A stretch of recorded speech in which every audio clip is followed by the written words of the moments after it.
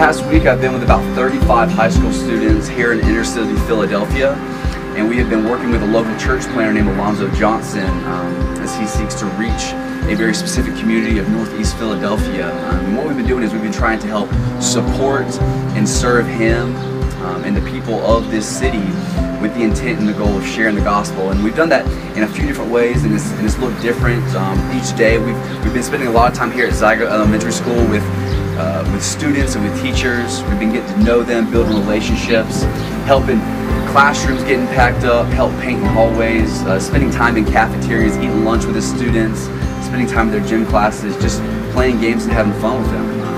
And it's been really cool to see the Lord work through these relationships, through our students and through the students here at Zeigler. We've also been spending some time in some local parks, passing out water bottles and talking about Jesus with people who live very broken and hurting lives. We spent some time at a park yesterday, and it almost felt like we needed a passport to get there. It was such a different context than Mount Pleasant, South Carolina. It was a very eye-opening experience for a lot of our students.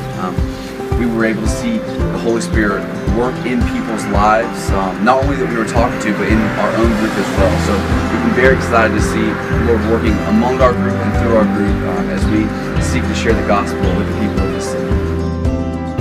My name is Alonzo Johnson, and I'm a church planter here in the city of Philadelphia. The city of Philadelphia has a population of about 1.5 million people, and about 1.3 million of those people don't attend church on Sunday morning.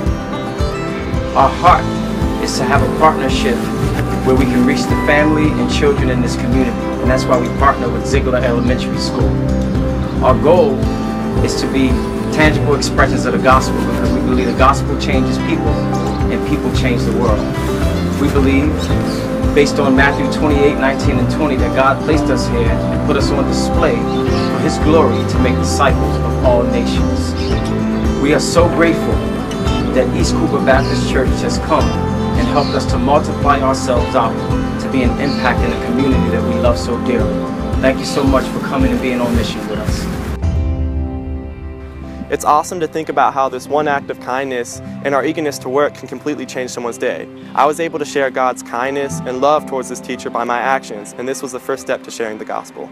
This week in Philadelphia, I've been challenged to share the gospel not just through my actions, but also my words. What I've learned in Philadelphia, I'd love to bring back to Charleston with me. I now have a greater passion to just speak the gospel in my city and my school.